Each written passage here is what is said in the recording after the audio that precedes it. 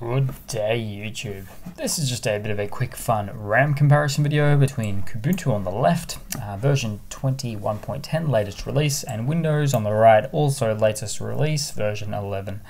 Now, starting off, what we do need to do is open up the system monitor details for both, so I'll just quickly do that there for you guys here now. And here we go. So the CPU is idling nicely. Let's have a look at the RAM usage. So this is where it gets pretty cool. So Kubuntu, obviously based on Ubuntu, and the K stands for KDE Plasma, so the Plasma desktop environment. In fact, why don't they just call it the Kubuntu, because it's really the Plasma desktop environment there. Anyway, jokes aside, we're running at about less than 500 megabytes of RAM on boot up for Kubuntu, which is just fantastic, really good, considering it's got the KDE desktop environment there as well. Then on the right hand side, we're running at about 1.6 gigabytes of RAM on boot up.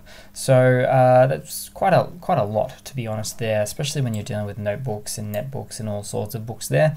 But basically 3 times the RAM usage on boot up. So a lot goes to the operating system there, I guess it does seem, so that is a bit of a shame.